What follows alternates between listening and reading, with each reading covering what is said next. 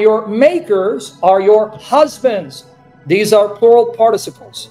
Your makers, plural of asa, ase, are your husbands, Baalai, plural of Baal, Yahovah of hosts, his name, the Holy One of Israel, your Redeemer, the God of the whole earth. Just like Israel is one. Hi, amazing viewers. Welcome to Christianity over Islam with Shamoun.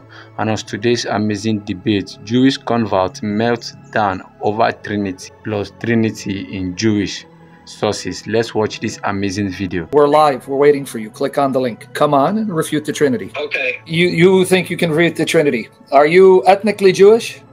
No. I'm not a rabbi either. Hold on a minute. I just want to clear up something. I'm not a rabbi. Oh. And I only wanted to debate with the Trinity because I don't know how long we would have. And we got a lot of time. Don't worry about it. Ooh, okay. Well, so hold on. Before you go on, hold on. Be patient. You're not ethnically Jewish? No. I'm converting. I'm in the conversion process. Well, hopefully you come back to the truth. Okay, so let's get into the meat of the matter that you think you can refute the Trinity, because you made clips and called me out. So now I'm here. Yes. Okay. So one of the biggest problems is that when you are reading from the understanding of Christianity, and then you jump from that into the Hebrew, you got to know the Hebrew well enough. There's many times that the Hebrew, so you know the Hebrew well enough? Plural things. No, do you know the Hebrew well enough? Because I'm going to quote your rabbis. I'm not going to quote Christians. I'm going to quote your Talmud. And I get that, but so in one of the clips that I did against you, you're bringing up the fact that it says masters, which it can be used as husbands. Fair. You're correct on that, yes. But you're bringing up that it could be the plural, and the problem is, huh? No, it is the plural. No, I know that, but the problem is that you're asserting who that plural is. No. Don't attack strawman. Calm down. No. Yes, because in all of Judaism, you have multiple masters. It's not just the authority of God that you're following. You're following the authority of your mom and dad. You're following. Buddy, you can preach and talk over me, or you can have a dialogue. Don't be nervous. No, friend. No, I'm not nervous. I'm trying to explain to you. Don't explain. I don't need your explanation. Problems, buddy. I don't need your explanation. We're going to go to the Hebrew text right here. I didn't ask you if Israel has plural masters. In the context, who are these husbands and makers of Israel? In the context, it's right here. Here's it on the screen. Read it for us. Here, let me enlarge it. Okay, well, husbands isn't the proper word to be using for that. Husband, it's actually coming out as masters. And okay, let's go with masters. Who are the masters here? This is already explained. It's your mother, it's your father, it's the Sanhedrin. No, read the rest of the verse.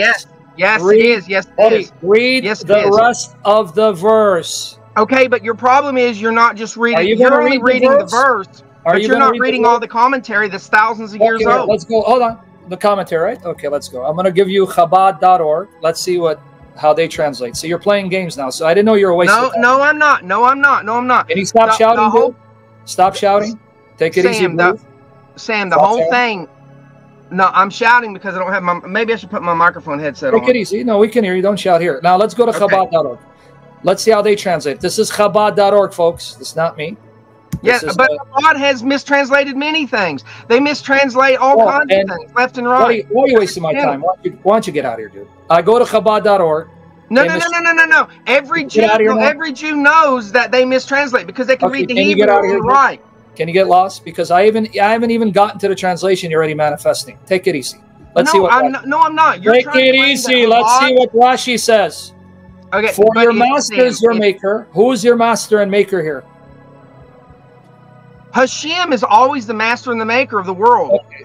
Are you listening? That's literally in the 13 principles of Judaism. You cannot have another savior. You cannot have another. Okay. You want to have a discussion, or you want to manifest? Take it easy. I'm not manifesting. I'm countering what you're saying. Okay. Your claim is that Chabad's translations are accurate. He's not even Jewish, doesn't know the scriptures, and he wants to debate. There you go. In Isaiah 54, verse 5, for your makers are your husbands. These are plural participles. Your makers, plural of asa, ase, are your husbands, Baalai, plural of Baal, Yahovah of hosts, his name, the Holy One of Israel, your Redeemer, the God of the whole earth. Just like Israel is one wife consisting of more than one person, The God of Israel, who's the husband, is one husband, but more than one person. That's why he's called makers, husbands. Job 35:10. But none says, where is God, my makers? Plural of asa. Ecclesiastes 12:1, notice. Remember also your creators in the days of your youth. And it's the plural of bara. It's the plural participle form of bara. Creators. But I want you to see what the Zohar, a mystical rabbinic Jewish source, says about God being three, a three-headed God, a God that is three spirits in one. Here's the translation. Quote, there you go. The ancient Holy One is revealed with three heads. This is a Jewish source, a medieval mystical Jewish source. When's the last time you had these rabbis like Tovia Singer tell you this is what exists in Jewish sources, especially Jewish mysticism? Three heads which are united in one. And that head is threefold exalted. The ancient Holy One is described as being three. It is because the other lights, i.e. two lights, emanating from him are included in the three. Yet the Ancient One is described as being two. Daniel 7:13. The Ancient One includes these two, i.e. the two are found in him. He is the crown of all that is exalted, the chief of the chief, so exalted that he cannot be known to perfection. Thus the other lights, shining ones, are two complete ones. Yet is the Ancient Holy One described and complete as one, and he is one, positively one. Thus are the other lights united and glorified in one, because they are one. That's the Zohar, part of the Kabbalah, a mystical Jewish work that says this one Ancient of Days is three heads, three spirits united in one. Does that mean this proves a Trinity? No, because we don't need this filth, because their God, their Hashem, is not the God of the Bible. Their three-headed Hashem is not the God of the Bible. The Hashem of Rabbinic Judaism is an idol erected by Satan, like Allah of the Quran. That's why the Rabbinic Jews and the Muslims think they worship the same God, because they have the same source, Satan, their father. In the Rabbinic sources, listen to what you're about to read. You're going to get blown away. When you approach the seventh heaven, Raqiyah in Hebrew, they call the seventh Raqiyah.